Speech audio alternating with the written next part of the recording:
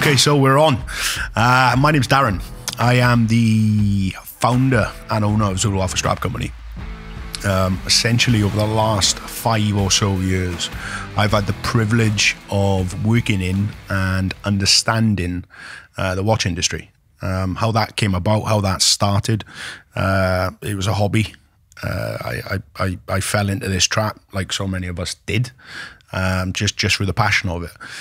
I bought myself a Breitling. I wanted a strap. I didn't want to spend the Breitling strap money, so essentially I made one. A bunch of people saw that and decided they wanted some of that action too. DMs, Etsy stores, WordPress, it evolved organically and has done over the last 4 or 5 years.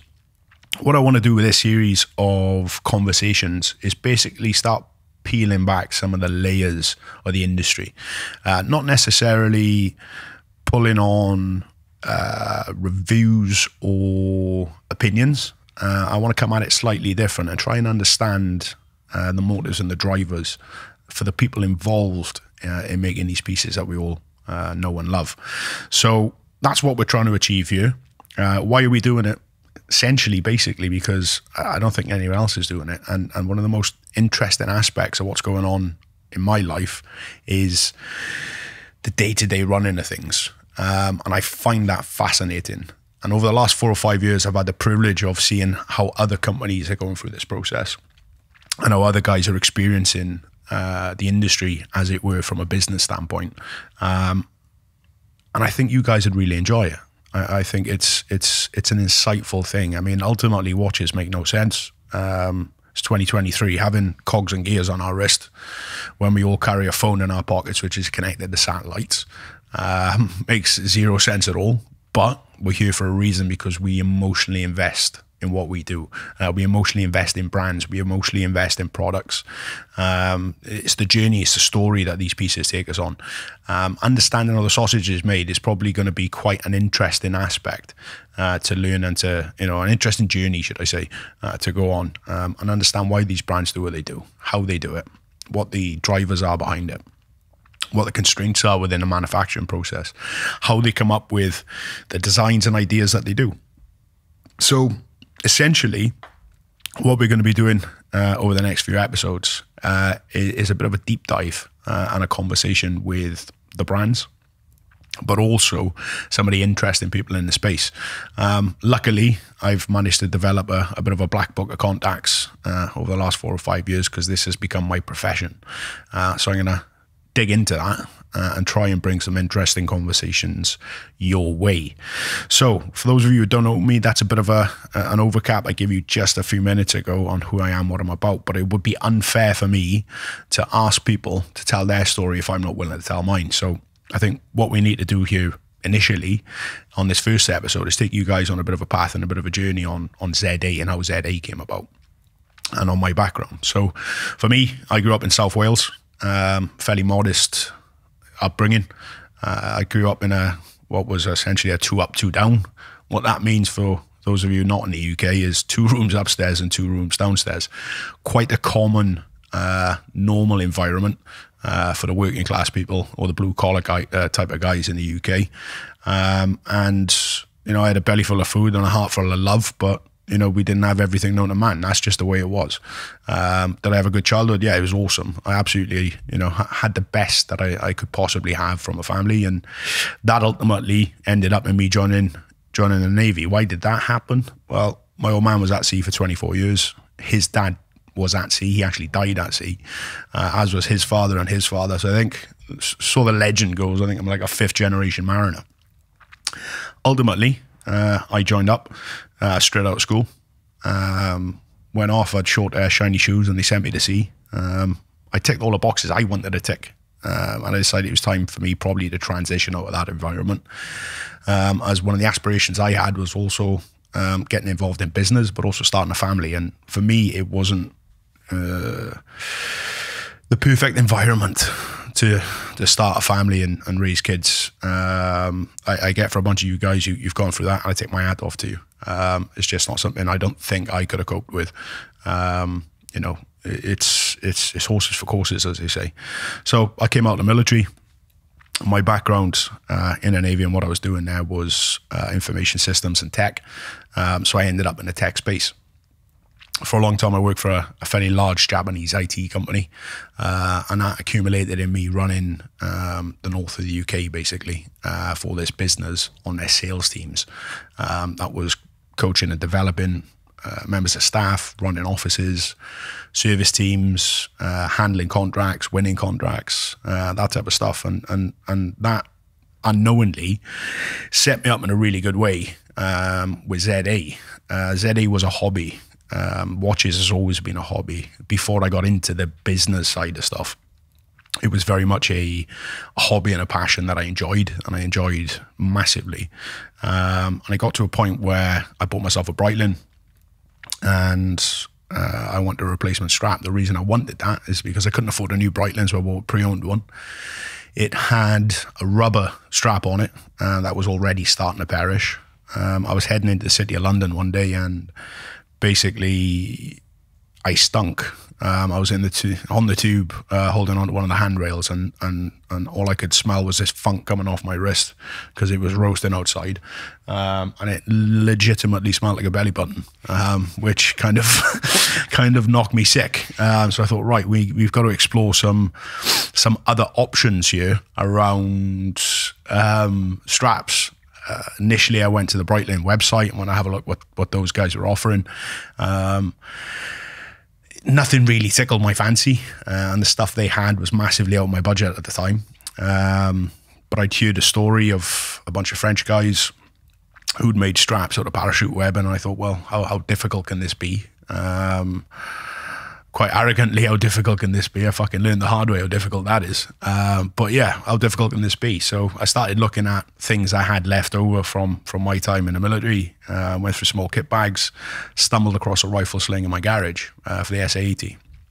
The Breitling I had at the time was the Super Ocean Heritage. It was the Mark 1, and they had 24mm lugs on them. Just so happens, British issue rifle sling is around about 24mm itself. So it was like a match made in heaven.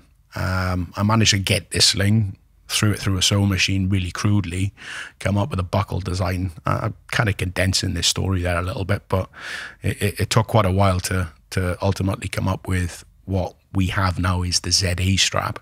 But when it got to a point where I could wear it, I wore it. A bunch of people saw it. And it started off on forums. I think it was the TZ UK forum. One of the guys who was working in the same company at the time, his brother was a bit of a big hitter and still is on that forum. He'd saw a picture of the strap through his brother and asked me to make him one. So I did.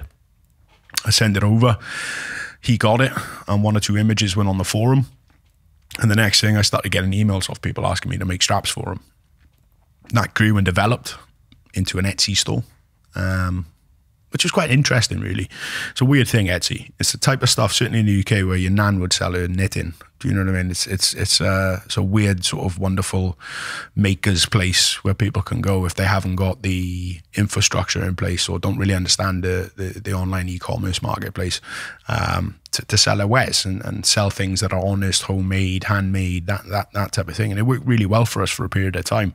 But the fees were just ridiculous. We were selling, or I was selling at the time, you know, the odd strap here and there. And I think Etsy was taking on about 25% of what we were making just in their fees. That coupled with PayPal payments and stuff, the juice almost wasn't worth the squeeze. I say that, we were only doing a couple a week at the time. Again, I've said it was me. This was just beer money. That's all it was. It wasn't meant to be anything. It just got weird and interesting, and that journey sort of grew legs and took me with it. I very much feel like a spectator in a lot of this, which is weird, but it is what it is. So the Etsy store was a thing that grew and developed, and so did the demand into what would be our first website, which was a WordPress website. I had no business building a website, but I had no money either. So I tried to figure that one out on my own. And it went pretty good. We got to a point essentially where we were having drops and releases and you guys would turn up and we'd end up 404ing the website because there was too much demand. It got to that stage. I'd developed some strong relationships with guys in the industry by that point, and I was advised to get onto the Shopify platform, which I did, and that's grown and developed from going from the basic Shopify platform to now the Shopify Plus system that we use at the minute. And that is a really condensed version of the journey. Along that path, we've had the privilege of working with brands like Vertex, like Sangin, like Elliot Brown, like Christopher Ward, some fairly sizable companies in the mix there. And our team has grown from me to now 4 of us full-time, and a few other people we either contract work out to or do bits for us on like a retainer base. So essentially that's a bit of an insight and an overview into Z.A, into me, into what I'm trying to achieve with this. I want to give you guys something that's different. The whole watch scene and the watch podcast stuff is based around opinion and review, and I enjoy that. I'm a listener. I listen to a bunch of podcasts and I enjoy it, but very few people are in a situation or in a position where they can peel some layers back and give you guys a bit of an insight into how this thing works. And it's very different. It's very, very different. I've learned that over the years, that when you come into something like this and it's a hobby or you've got a passion and it's a space and an environment where you're really emotionally invested in, how different that becomes when you start to work in that place, and it becomes how you pay your mortgage, it becomes how you feed your kids, it becomes, everything. Because ultimately it does. When we build brands or businesses, vast majority of people doing it have never done it before, or they're trying to figure it out as they go, and the emotional investment from that and the level of risk and the chance and the vast majority of the story people never ever get to hear. They'll never understand it because it's never spoken about. And that to me is the most interesting side of how this works, is the risk that people take, is the rolling the dice, the fuck, what have we done here? I'm all in at this point. If this doesn't come off, then I'm back to square one. Or if this does come off, we're leveling up as a business. That's the side of stuff I want to delve into on this. Luckily, it's not just going to be the business stuff for you. Otherwise, this would be a business podcast. It's not the idea of it. I want to bring you guys interesting people that I've had the pleasure and the privilege of getting to know along the journey. That will be, in some instances, business owners. That will be, in some instances, people who work with or for brands. And that will be, in some instances, just fucking interesting people who loosely fit in the watch community somehow. So that's basically the overview. That's what we're trying to achieve. That's kind of the formal bit out of the way. It's a bit of an odd situation today. I had a phone call off a buddy last week who's been threatening to come up to Liverpool for best part of 2 years now, and he's finally pulled his finger out and arrived this morning at, what time was it, Rob? You rocked up to Liverpool? About 9:45. About 9:45. And the time now is 11:20. We've been in the studio since around about 10:30 this morning. So it was an open invitation. Rob was up. Our plan is to drink lots of pints and put the world to rights this afternoon. Also, Swan or Squire Rob about the workshop for a little bit. I'll show him the dark arts and black magic of Z.A. For those of you who don't know who I'm talking about or who I'm referencing, your handle on Instagram, Rob, is RW_M100. RW_M100. Now you know what I'm talking about. You've seen his fucking pictures and they're awesome. So yeah, ultimately, Rob, talk to me, mate. Talk to me. How are you? I'm all right.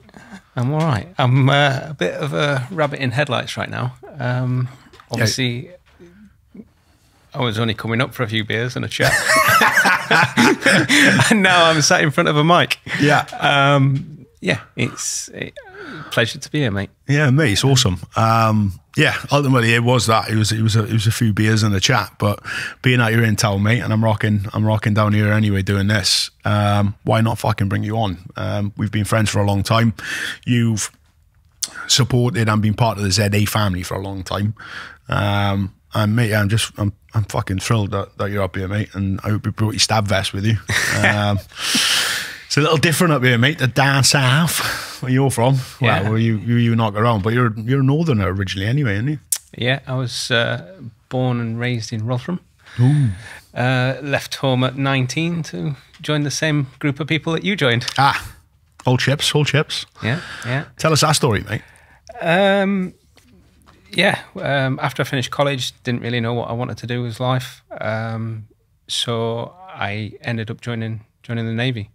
Joined up in 2004, same year as you, I believe. Yeah, I think we were a few months apart, I think, in basic. Yeah. Did obviously rally, then moved on to Collingwood, did like weapons training and all that kind of stuff down there. And then went to sea for the first time, wanted a little bit more. So I put in for I initially asked to do the All Arms Commando course, got refused by my captain at the time because there was a shortage in my branch or something stupid like that. What branch were you, mate? Warfare. Okay. So, which then ironically turned into seaman specialist, didn't it? Oh, we'll not go there. Those of you who know what that is, you'll know there's a lot of eyebrows that just raised there through the speakers. I can hear them. But yeah, seaman specs, mate. That's a whole podcast on its own. But carry on. Go on. So yeah, put in for an All Arms Commando course. Got denied. At that point, I was threaders, absolutely threaders, and I was on the verge of throwing my shit in. Instead, I put in for a transfer to Royal Marines, which ironically should never have got approved because I was on a career check at that time. Ooh, naughty boy. So is that a story we can go into? Probably not. Probably not. Yeah, we'll leave that one alone. I should have known better than to ask that. So yeah, I was on a career check at the time, so I should never have been approved for the transfer.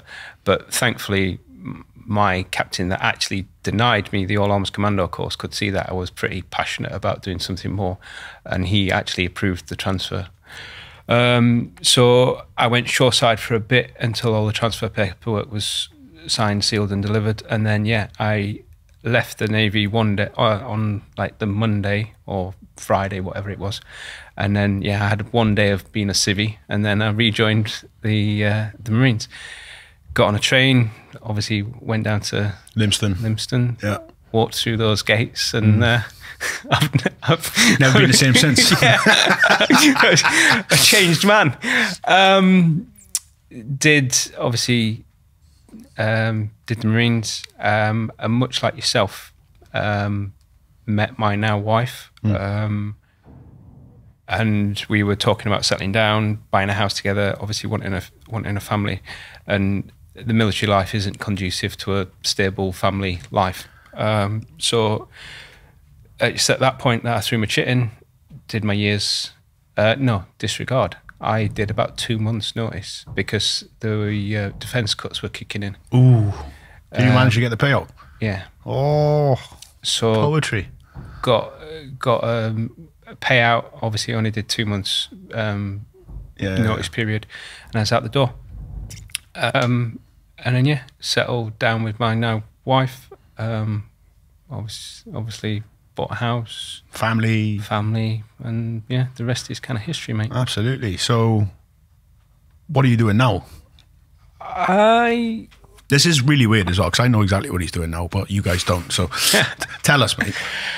I work at an airport as a firefighter. Okay. Well, not strictly true. I'm what they call a senior airport fire officer. So I'm actually in charge of the fire department at said airport. On a pretty face, mate, aren't you? Huh?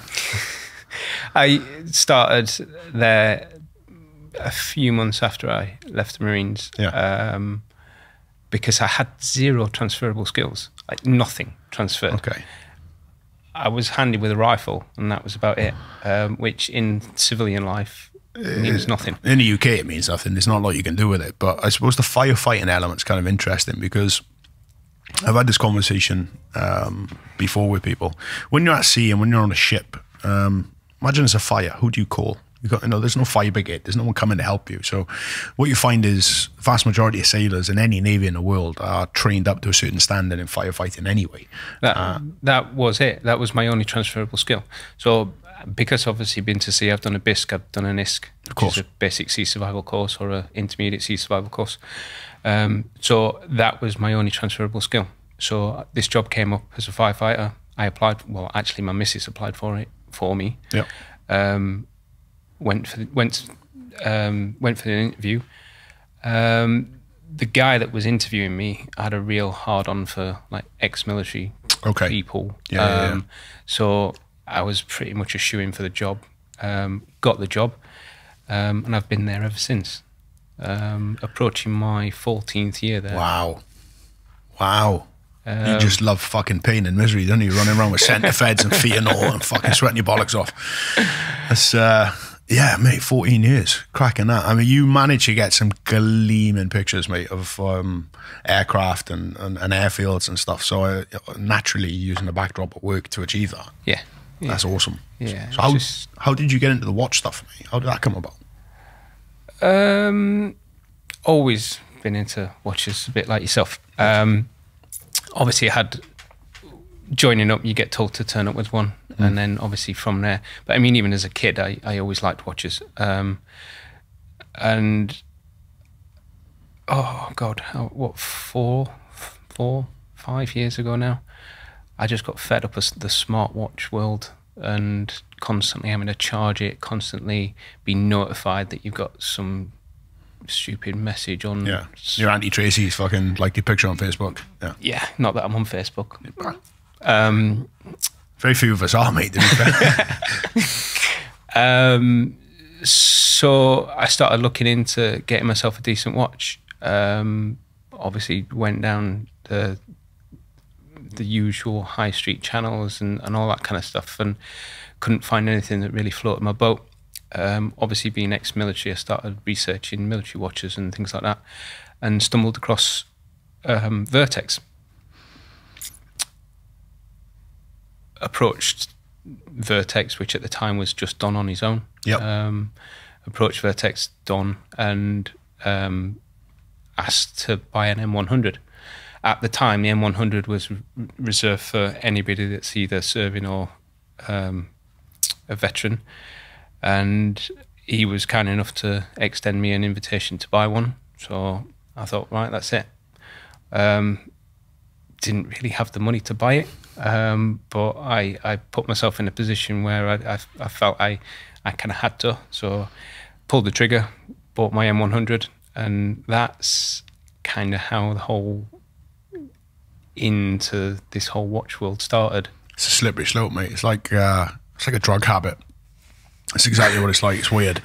Yeah, and then obviously I got this watch and I was blown away by it. It was just wow, such a great watch. And so I started taking a few photos of it. I've got a bit of a background in photography. My dad used to be like a semi-professional photographer, so he kind of taught me the ins and outs of how you take a decent photo and all that kind of stuff. So I started taking a few photos of this watch. They were pretty rubbish to start with, because I didn't have a clue what I was doing. But I was like, oh, I'm taking these photos, I need to share them. So I started putting them onto my own Instagram page. And then I used to get a lot of my friends saying, what the hell are you about? Yeah. What you sharing a photo of a watch for? I was like, oh yeah, this is obviously not wrong crowd. So then I set up a separate Instagram account that would literally just be for photos of this watch. And one thing just led to another. And before you know it, it all kind of started spiraling. And yeah. It's a slippery slope, man. That happens fast. I mean, there's a few bits I want to dip into, on what you just said. But first and foremost, shout out to Don from Vertex. I spoke to Don last week and told him this was becoming a thing.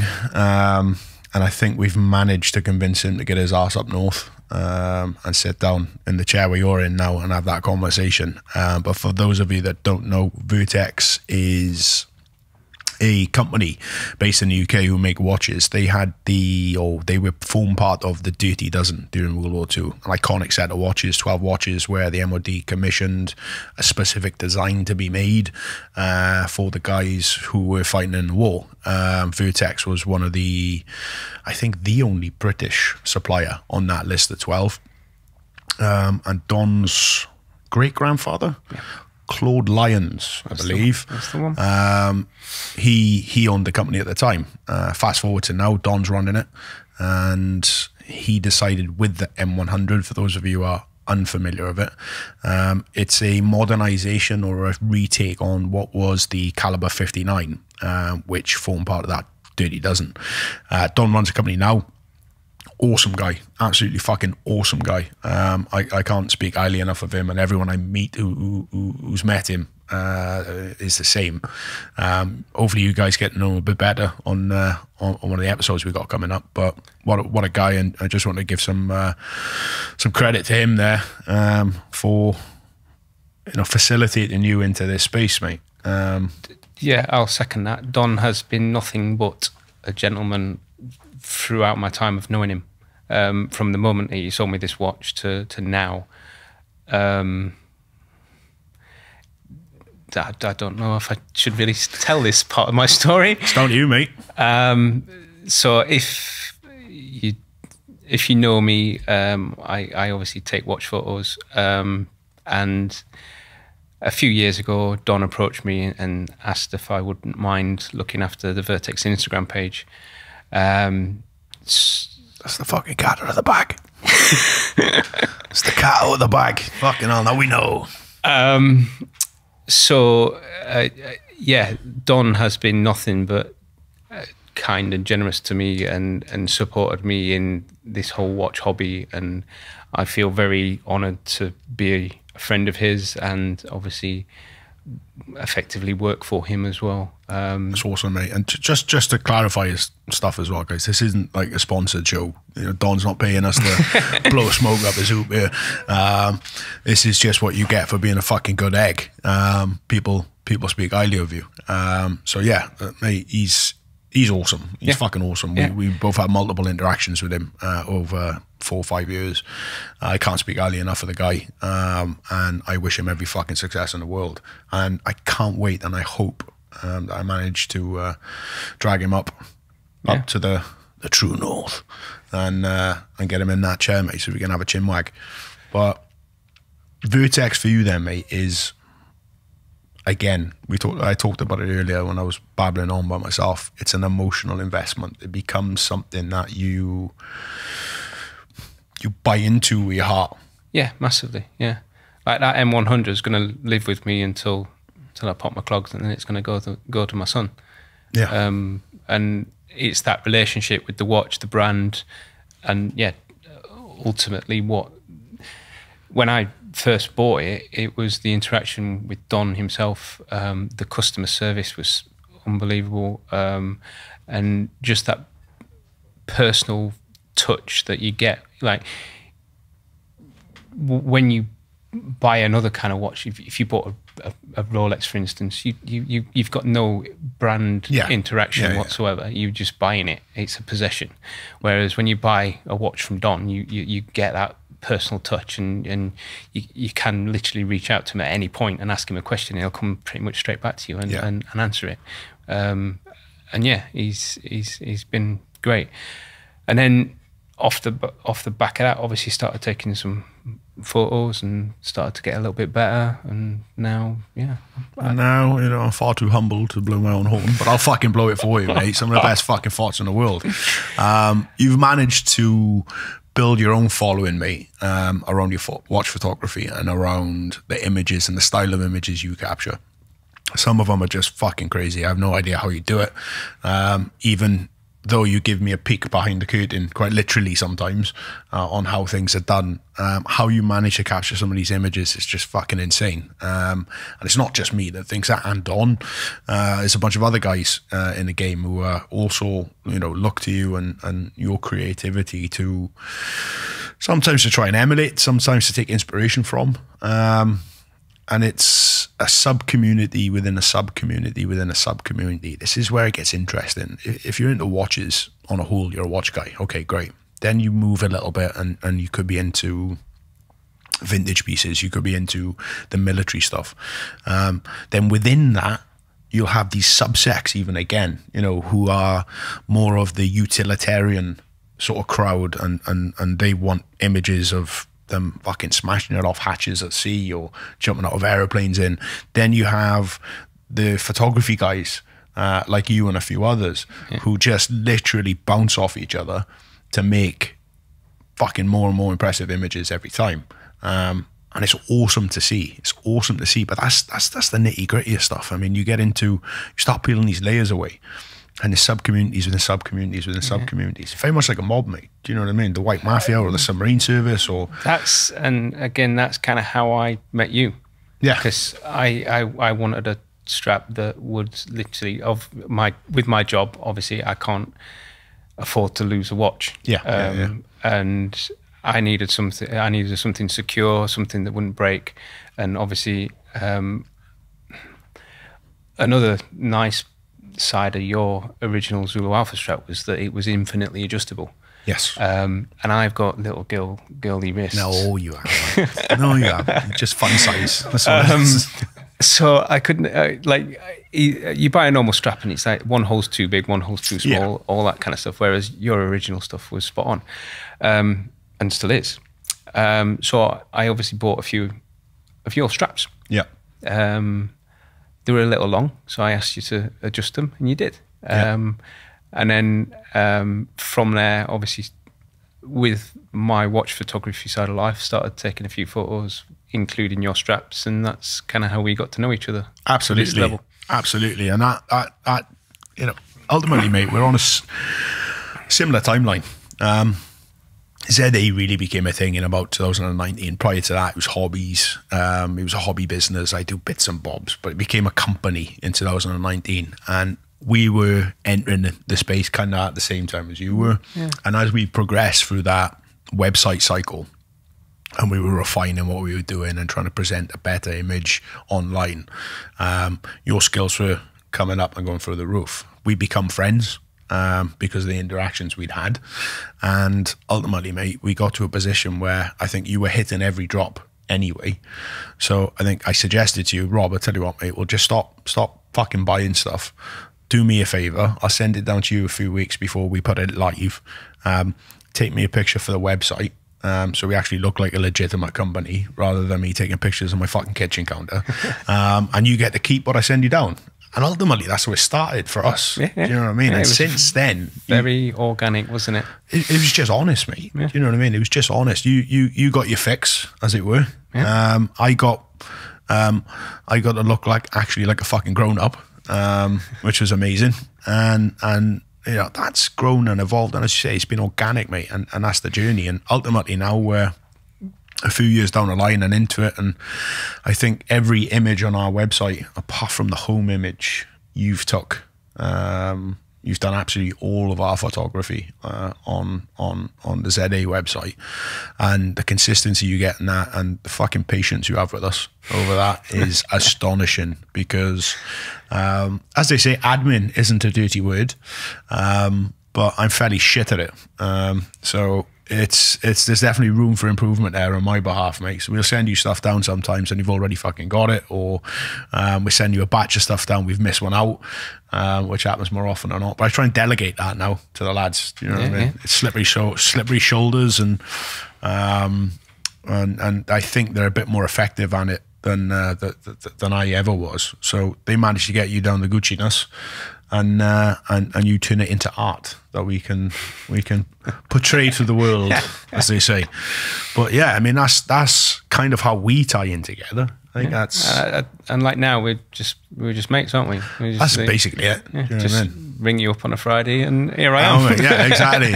For those of you who don't know, it's 11:42 a.m., which means in a little under 30 minutes, me and you are going to be stood at a bar somewhere in Liverpool, smashing pints of Guinness in, and good. We will be there until one of us falls over or falls asleep. I think that's probably going to be the plan today. Not that we promote alcoholism, but you're looking at two British sailors, yeah? What do you expect? We're black belts in pints. That's what we do. That's essentially what runs the Royal Navy and has done since fucking Lord Nelson ran it, with the tots of rum and 2 tins a day. And I was telling someone the other day about how the fucking beer fridge works in a mess. 3 tins a day. Do you know what I mean? Oh, mate. And how you have your little chit, and it's £1 a tin, and then you buy Gucci fucking. And no matter what, everybody has 3 tins a day, whether they're drinking or not. Mate, 100%. And then it just gets stored everywhere. Everywhere. if what was that fucking film? When we were kids, there was a film, and it was about fat kids going to a camp.